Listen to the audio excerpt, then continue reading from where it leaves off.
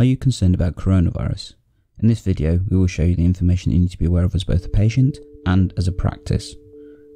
Coronavirus, or WN-CoV, is a type of flu virus that is thought to have originated from the wet food markets of the Wuhan Province in China. It is a strong form of the flu virus that can give symptoms such as upper respiratory tract infections like the flu, high fevers, breathing difficulties, and others that can put you at high risk of pneumonia or more.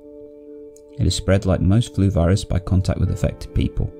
Spread can be prevented with good hand washing, quarantine of affected individuals like in China, and self-care at home unless further treatment is needed. Antibiotics do not work on the coronavirus. How can we prevent the spread of coronavirus?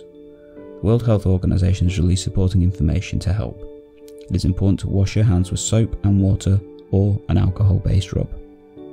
Cover your nose and mouth when coughing or sneezing with a tissue or a fleeced elbow, i.e. padded clothing. Avoid close contact as best as possible with anyone with cold or flu symptoms, and thoroughly cook meat and eggs. Additionally, it does also recommend using protection when working with live animals. Washing your hands regularly after coughing or sneezing, or when caring for the sick, before and during preparing and cooking food, before eating and after using the toilet are highly important and one of the best ways of preventing the spread of the virus.